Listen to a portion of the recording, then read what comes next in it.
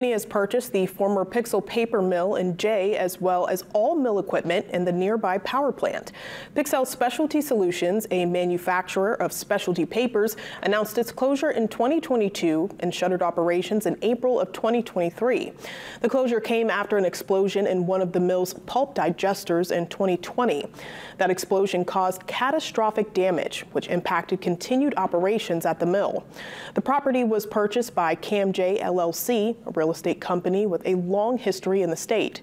The new owners say they're already finding potential new tenants for the property and plan to invest money and time into the site.